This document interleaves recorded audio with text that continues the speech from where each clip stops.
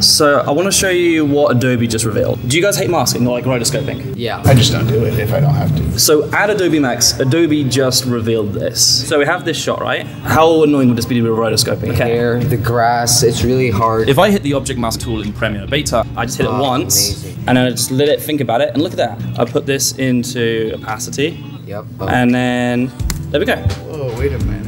That's so quick too. So I have this thing, I then give that a multiply. There we go. Let's like imagine like a kid having a great time, and That then literally took 5 seconds to rotoscope that. all I have to do is hover and click and use the object mask beta to do this. Okay, actually wait, this is my favorite one. This one blew my mind. One of the worst things in the world. Hair. Whoa, look at all that hair.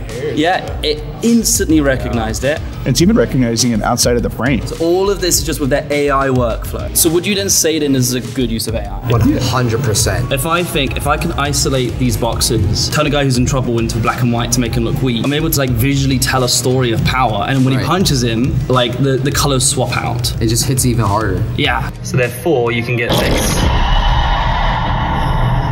Wow.